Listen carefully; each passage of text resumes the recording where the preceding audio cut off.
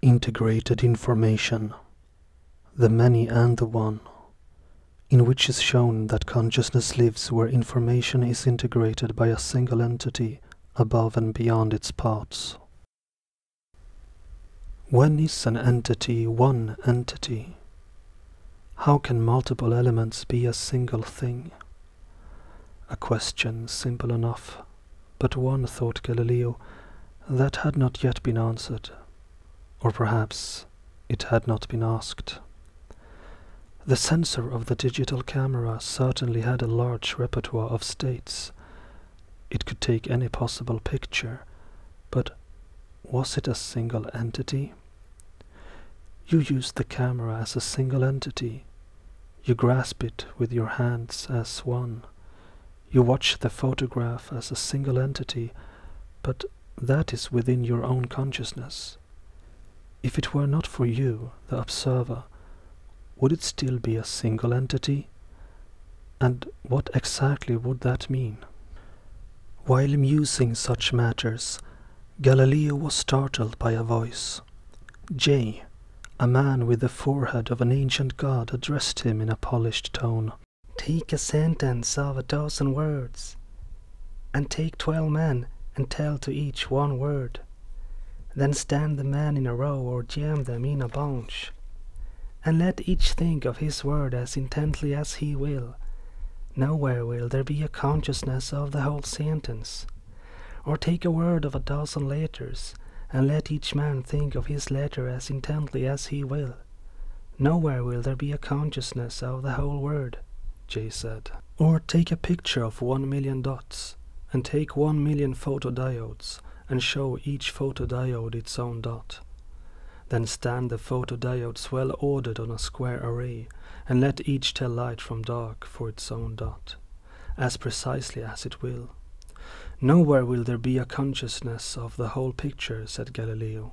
You see that, Galileo, Jay continued. There is no such thing as the spirit of the age, the sentiment of the people, or public opinion.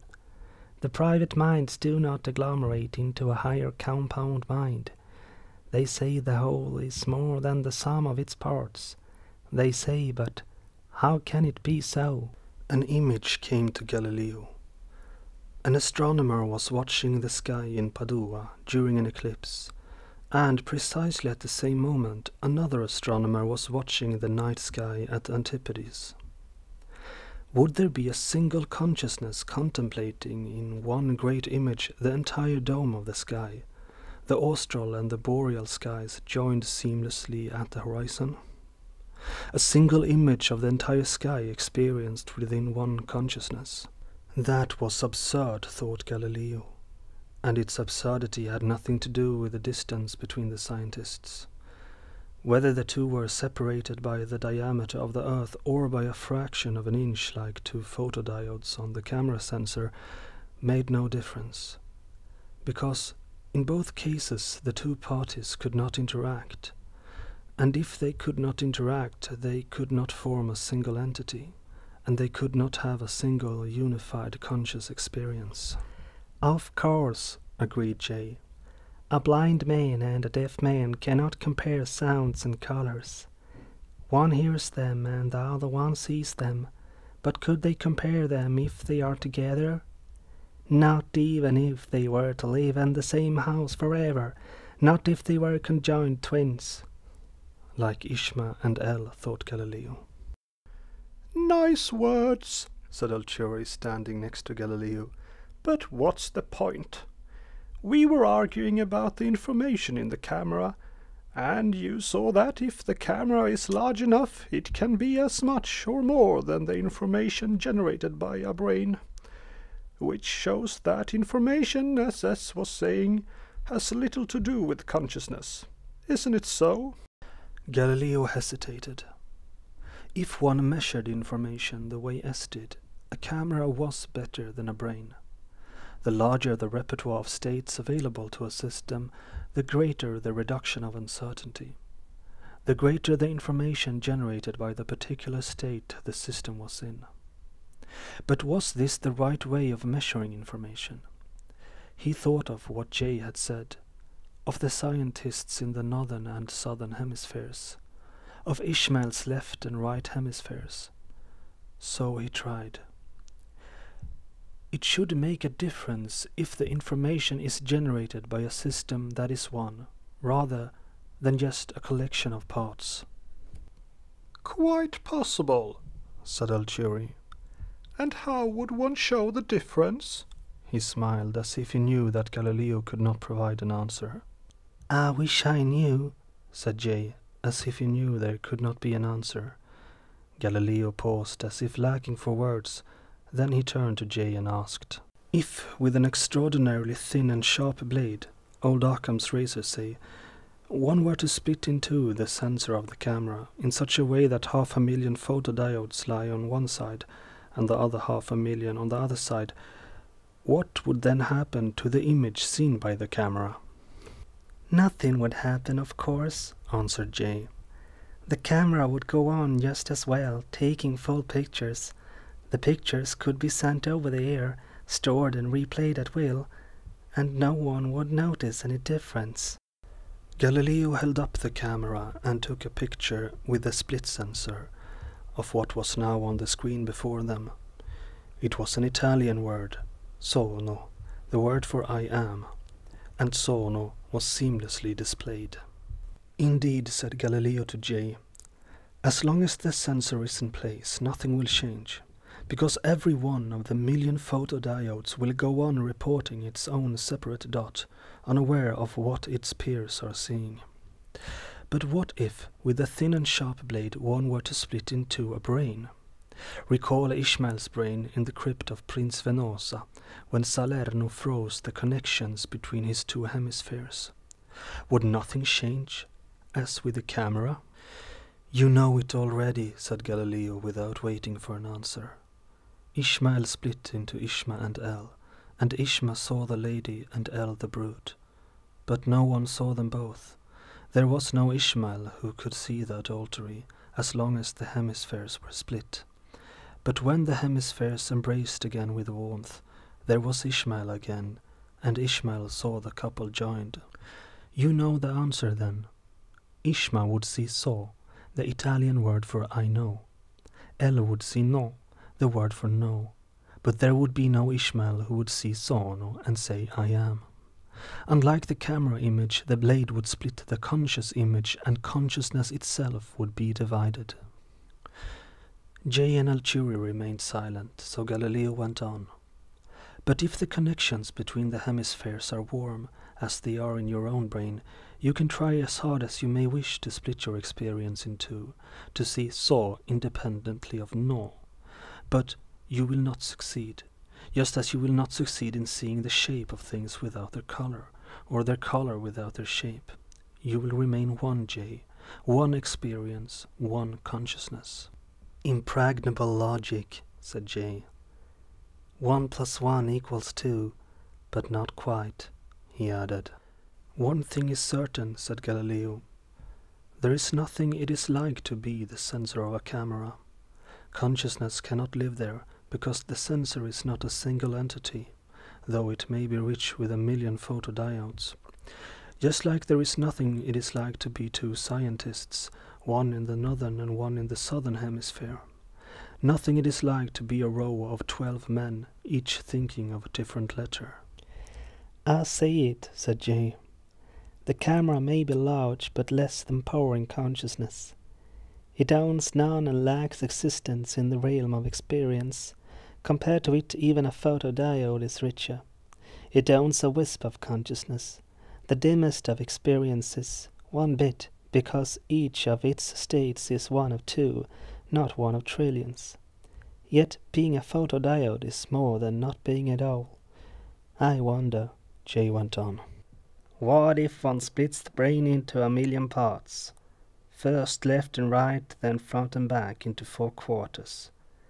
Then with 100 other cuts through its white matter into 1,000,000 separate grains, as separate as the grains on a cob or the photodiodes on the camera sensor.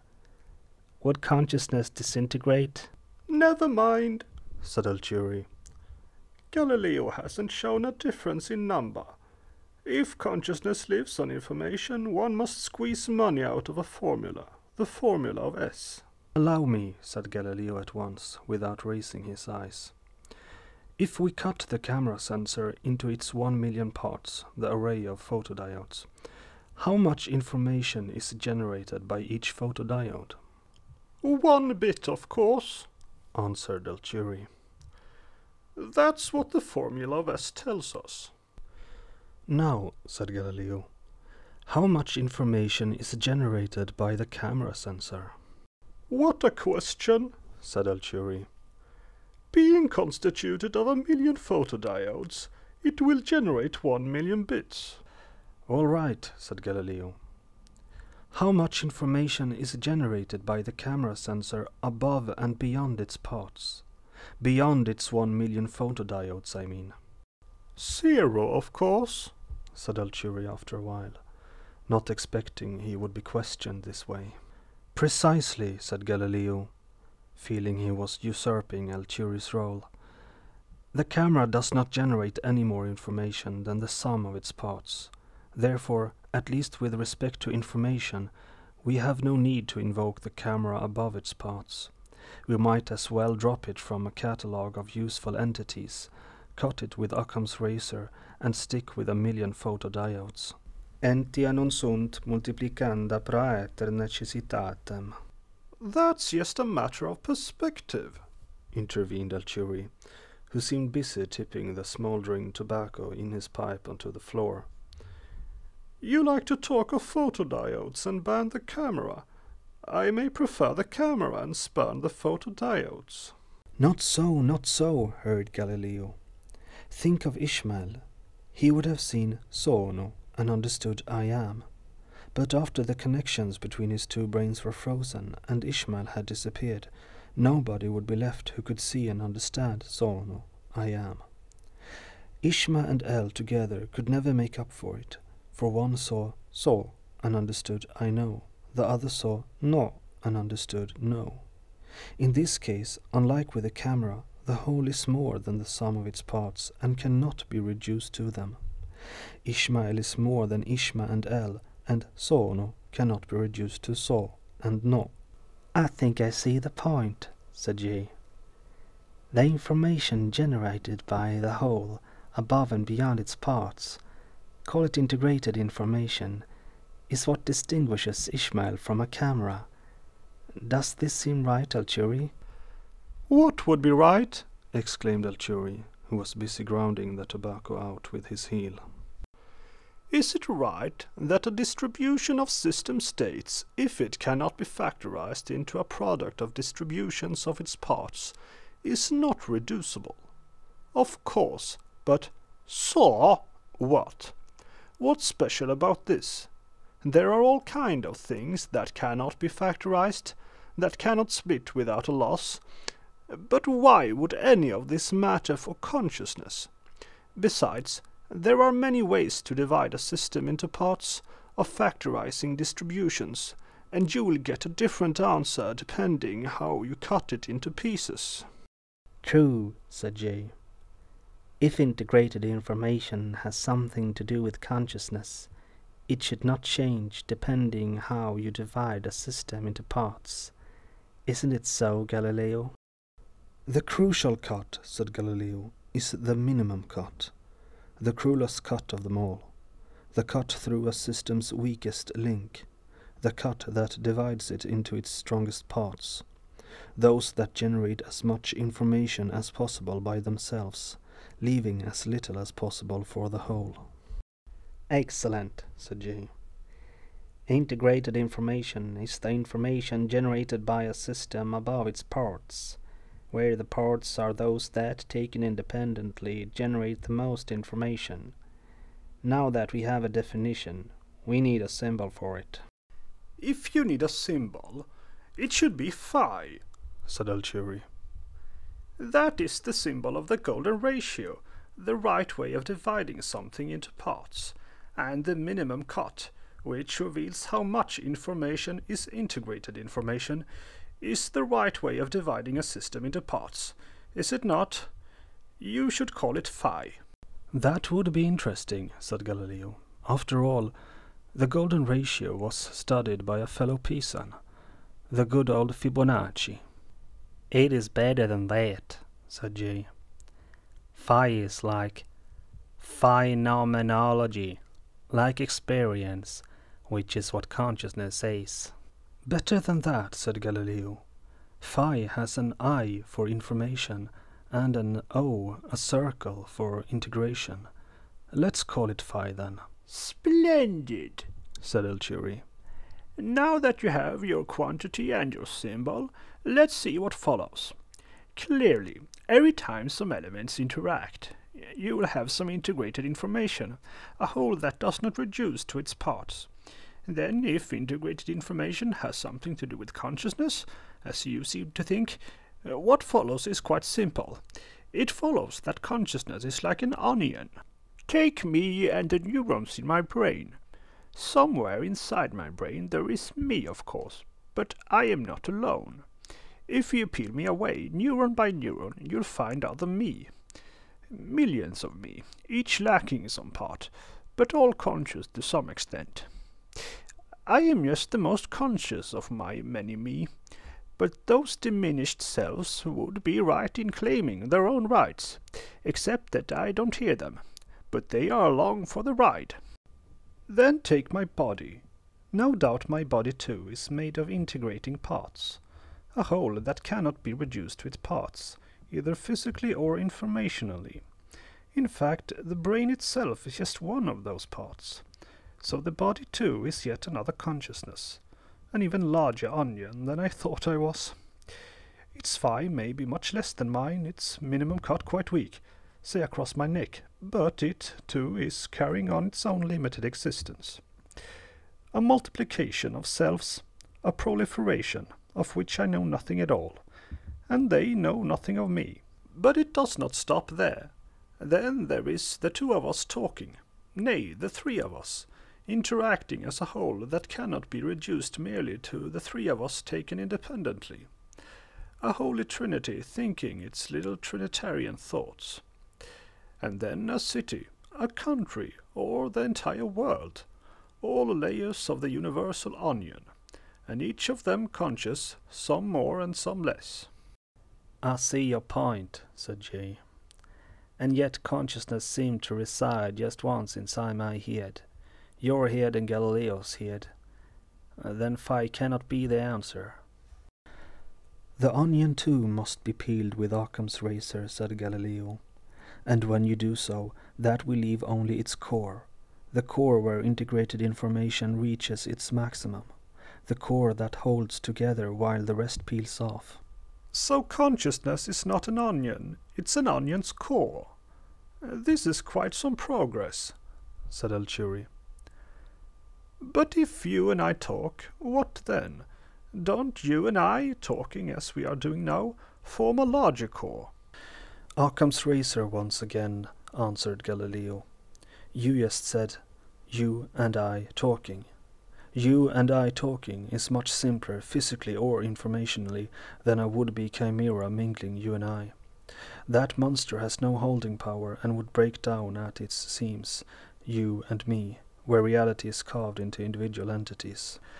Think not of monsters, but of raindrops. Inside a drop of rain, molecules interact more strongly than with the air outside, and so a surface forms. The drop is a single entity and is contained within a border.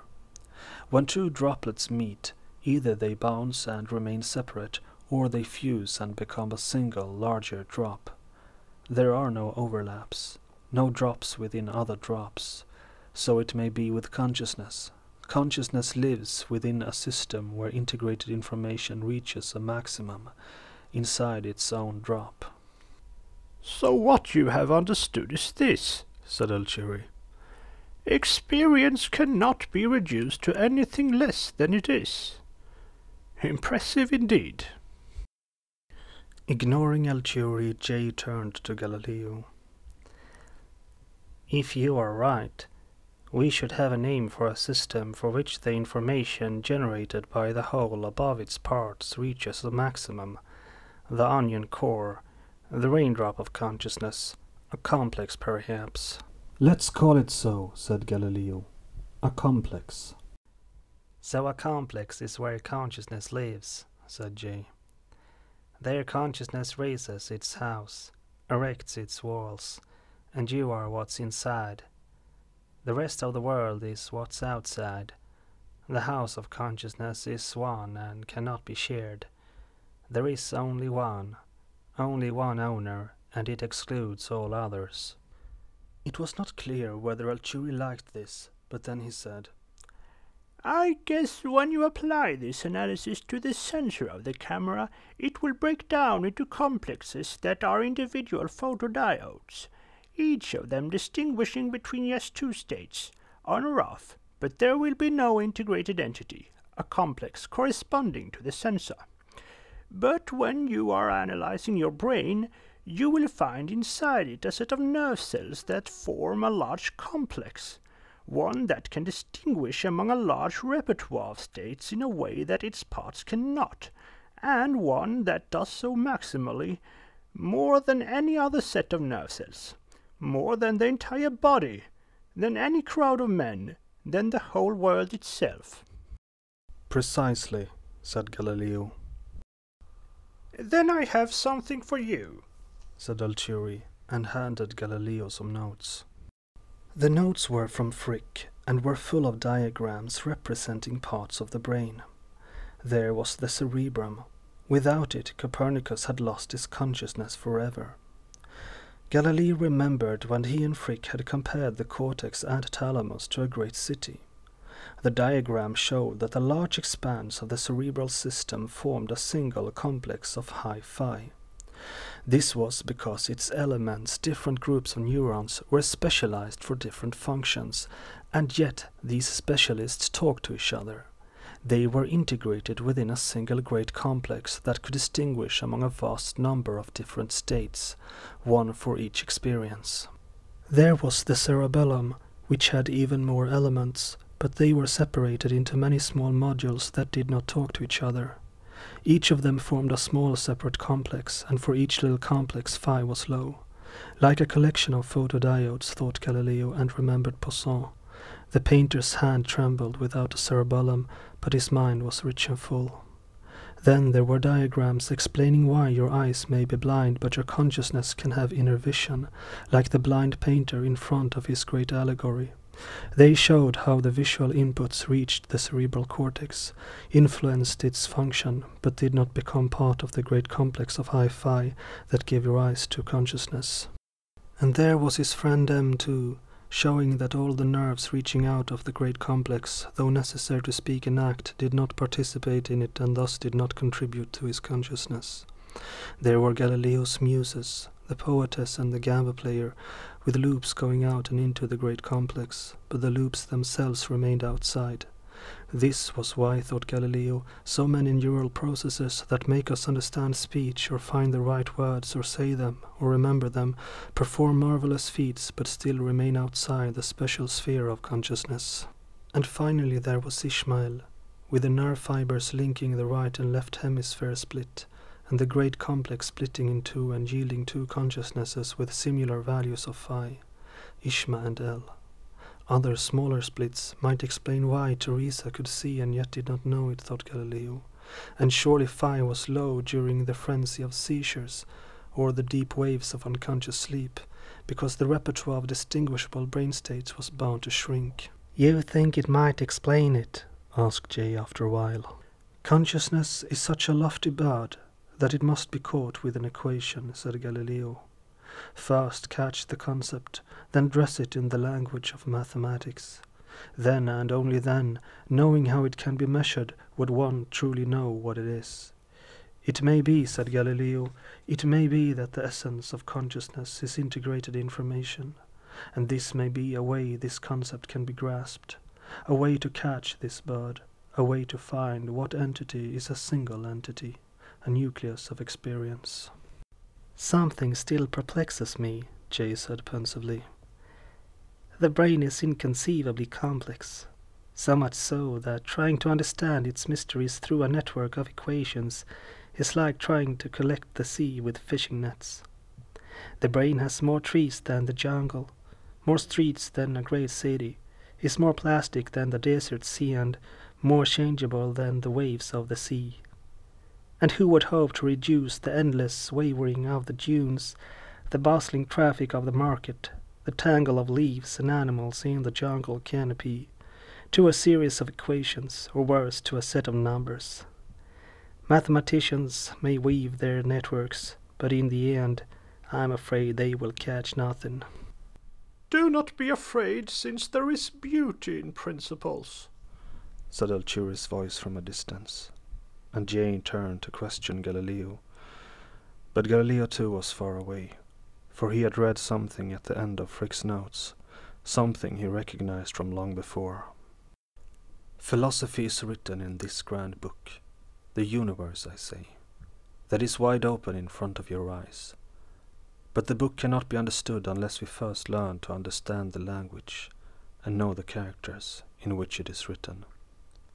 It is written in the language of mathematics, and its characters are triangles, circles, and other geometric figures without which it is humanly impossible to understand a single word of it. Without these, it is like wandering in vain in an obscure labyrinth. So Galileo felt, for the first time in a long time, that he must write what he had learned, and this is what he wrote. Integrated information measures how much can be distinguished by the whole above and beyond its parts, and phi is its symbol. A complex is where phi reaches its maximum, and therein lives one consciousness, a single entity of experience. Notes. The whole is more than the sum of its parts is an expression that comes from Aristotle's metaphysics, which Galileo knew well. William James thought that integration was a key to consciousness and fought hard to understand it, as revealed by some experts from his Principles of Psychology integrated into this chapter. Unfortunately, he never succeeded and eventually gave up amid doubts and denial, writing an essay with the revealing title, Does Consciousness Exist?